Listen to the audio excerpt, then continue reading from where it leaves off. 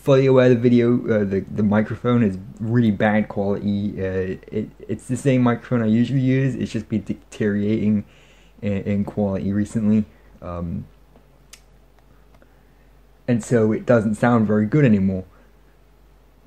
And I do mention that in my next heavily scripted video, but I wasn't expecting to make this one before the next heavily scripted video comes out. Let's get into the actual video. So let's kind of just cut to the chase. LupinRanger versus PatoRanger, the new Super Sentai series for next year, 2018, has been revealed.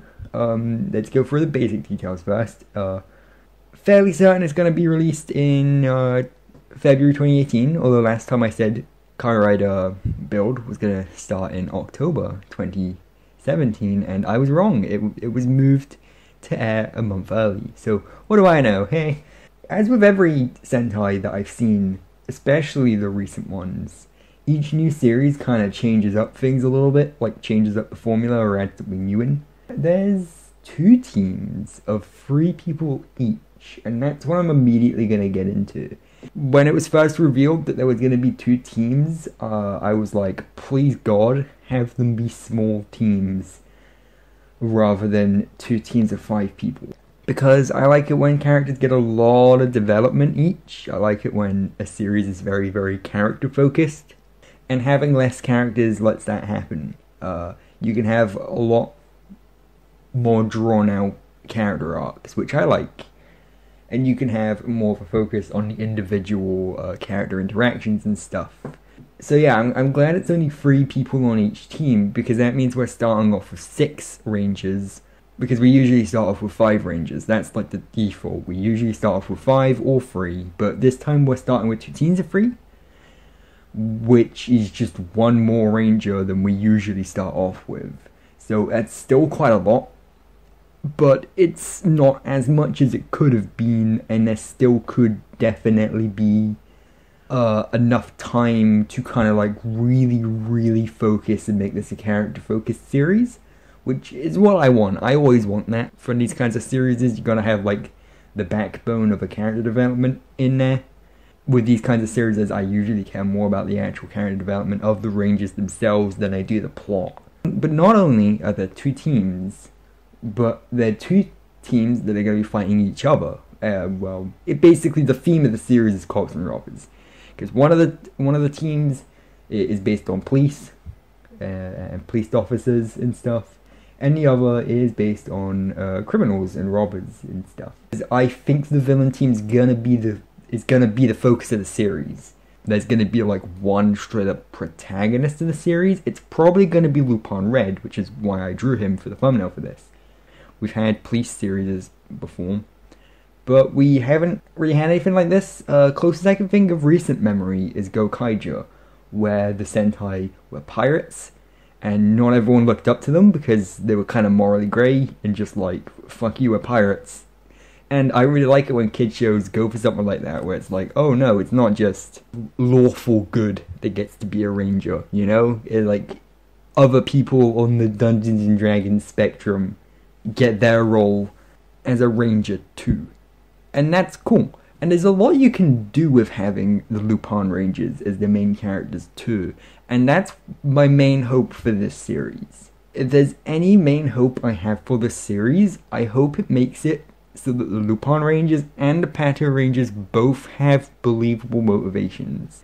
And I really hope that's just the main kind of emotional core and theme of the series. Having characters where it's kind of believable why they'd all be on different sides. It's fairly obvious why the PatoRangers would be police officers and why they'd be hunting down the LupinRangers, but I want to know why the LupinRangers are doing what they're doing too.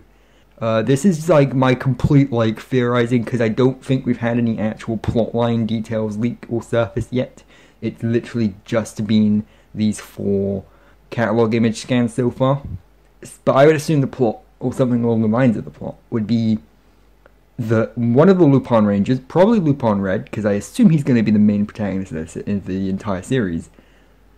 I think he probably used to be a PatoRanger, but then something happened that made him want to switch sides, or form the LupinRangers. And so the main kind of series is going to be like one of the PatoRangers is like, oh, Lupin Red, you used to be like my best friend or whatever, but then you switch sides. Sure, that's just me guessing and just like kind of looking at the main premise of two teams against each other and just kind of going to the most like predictable place. But if I had to guess, if I was a betting man, if I had to put money on what the plot was, that would be it. So let's get to the designs of the two teams, and this is really cool because there's a lot of designs to judge because there's two teams, and the two teams have pretty different designs. So the PatoRangers have two kind of distinct colors making up their suits. They have the color of the ranger, so the red, the pink, and the green, but then they also have the white. But with the LupinRangers, those rangers are in the color and everything, but all their detailing is done in black instead, which is great. I kind of hope this isn't just... I mean, I know it will be, but I kind of hope this isn't just like a Monster of the Week thing. Like, it will be, because that's like one of the most important things of a Sentai series. But like, Sentai's really been mixing it up recently, and I think that if they wanted to make like just one series where they didn't do that at all, where they just didn't have those monsters, this would be the series to do it. I would really like to see this just be a series where it's these two teams fighting each other, with maybe like another third party in there somewhere, who's probably going to be the Sixth Ranger, by the way.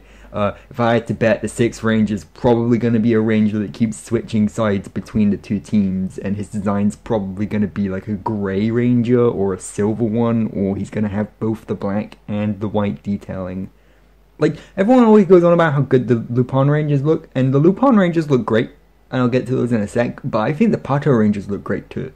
I mentioned in my Power Rangers Ninja Steel video that I absolutely love the helmet designs with the giant, oversized, like cartoony-ass visors, and that's what they're doing here. They've got the really giant visors on both teams, and they look great.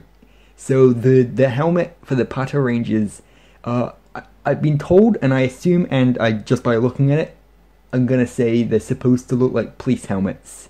And they've even got like the police badge on the helmet. And then you got like the big shoulder pads.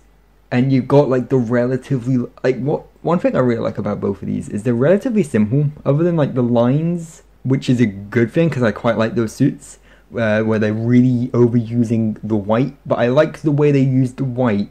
If I had to pick out one of my favorite things from the PatoRanger designs, I would say it's probably the white gloves and the white cuffs. But because that's not anything too special, like every suit has those cuffs. Almost every suit has the white gloves and cuffs combination. But the lining on the cuffs, both parts of the lining on the cuffs, are the color of the ranger themselves. And we usually have like the lining for the cuffs be the color of the rangers as well. But it's both of the lining on the cuff instead. So the top and the bottom of the cuff is lined with the color of the ranger, which is something a little bit different, and I really like it. I think that works really well. It looks really nice and pleasing. And again, the weird ass helmet as well as the shoulder pads kind of give them enough to stand out without being overly detailed. I really like this is kind of like a really kind of simplistic back to basics design. Over to Lupin's design. It looks like one of the themes of the series is going to be hats. If I hadn't thought about the hats before, I'm definitely thinking about them now, the LupinRanger designs, because Jesus Christ, they are just like Time Force helmets, but with like giant top hats on them. Sure, cool. Again, I really like the suits to take risks and look weird and different, and just slapping a giant top hat visor that's like bigger than the helmet itself is great. I love it. First thought when I saw this image, like the very first thing I thought of when I saw the image of the Rangers was, how are they gonna see out of that? Like with Time Force, it was like, I could see how they could see out of that. I mean, not really, but I could kind of see. But with this suit, it's like, no, there's no way anyone's seeing out of that helmet. There is no way. I'm usually not a hater of, like, when Sentai costumes have the lips on them. But I will admit, I love that these suits don't have the lips. I think these suits would look a bit weird if they had the lips. So I'm glad that they just kind of took a pass on it this time. Instead, it's just a silver plate when the mouth's supposed to be. And now on to my favorite thing about these suits, the cape. I love the capes. Everyone's been like, Super Sentai doesn't need capes. The capes are cool. And the capes are back. And they look fantastic. I love them so much. I love the capes. And I love even more, the capes are actually relatively short. They only go down like a little bit further than the waist. Like, they only go down like a few centimeters further than the belt, but I like that because it really bothers me when like superheroes and stuff have really long capes, because it's like, how come you don't just trip over it all the time? Anyway, before we get to the Zords, we'll get to the transformation device. There's not much to say about the transformation device because we haven't seen much of it yet come out, but I guarantee you the second I release this video, it's going to be outdated instantly, and I'm going to get billions of comments like, you didn't mention this other piece of information. If I didn't mention it, it's probably because when I recorded this, it wasn't out, which is the problem with these kinds of videos, but that's also why it isn't scripted, because in the time it would take me to write a script, a new piece of information would come out. So the transformation device, it looks like the blaster. It looks like it's the blaster they both use. They both use the same blaster, and you can kind of see at the bottom here, there's like a sort of diagram about the blaster. And it looks like the gimmick, or the collectible of the series, is gonna be the Zords, just like Tokuja, where you kind of like slide the Zord into the morpher. And so, the way this morpher works, it looks like that the LupinRangers slide their Zords onto the top of the gun, and the PatoRangers slide their Zords onto the bottom of the gun. And that's really interesting, because when I saw that, the very first thing I thought was, what happens if you slide them both in at the same time? I like the transformation device, honestly. I can imagine not many people liking it, but it is just a generic blaster. It's just a generic white blaster with its most noticeable detail being the giant handle on the back. Don't know what the giant handle does. I assume it has some kind of connection to it being a melee weapon. No, before we get to the Zords and the Megazord, we'll get to another piece of device. A piece of device. Yes, I'm going to go for that. A piece of device. There's two. Well, it's one, but it has two forms. And I had to write this stuff down, so I did research for this video. So, this is called the Good Striker. This was something where when I first looked at it, I didn't quite know what it was. At first I thought this was the morpher. But it's not. The blaster, I think, is the morpher. And this is a Zord summoner weapon. Which is interesting, because I don't think we've really had an item just exclusively for summoning Zords in at least the last, like, 4 or 5 years or so, at least. Usually they just summon the Zords with the morpher. It does other stuff too, but it has two different forms. It has the PatoRanger one, which is the trigger machine. And it has the LupinRanger one, the dial fighter mode. What this thing can also do is it can also attach to the morpher to activate like their final like finishing move, which for the LupinRangers, I don't know what it is for the PatoRangers. That information probably exists, but I haven't found it. But what it is for the LupinRangers is it is called the Itadaki Strike, which roughly translates to the stealing strike.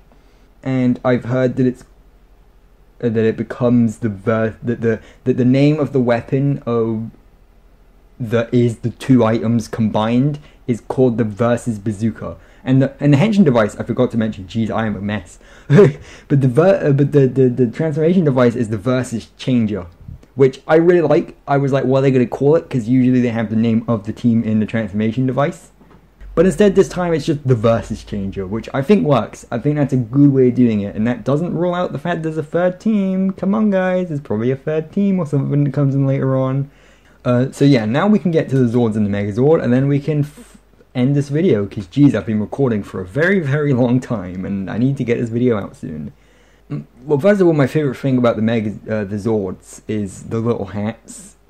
The LupinRanger ones especially just have, like, they're just jets with top hats on, and that's great. And if there's one thing the Megazords and Zords for this remind me of, that's the Generation 1 Transformers. That's what I would say these remind me most of. Not other Power Ranger Zords, or not other Super Sentai Zords, but Generation 1 Transformers, because they kind of have that, like, 80s design to them. And I've heard people say that the actual suits themselves look kind of like 80s designs too, which I agree with. I know this is what I'm guessing. Again, it took me a little while to figure out how this worked. It looked a lot of me looking at the images to kind of figure out how this works.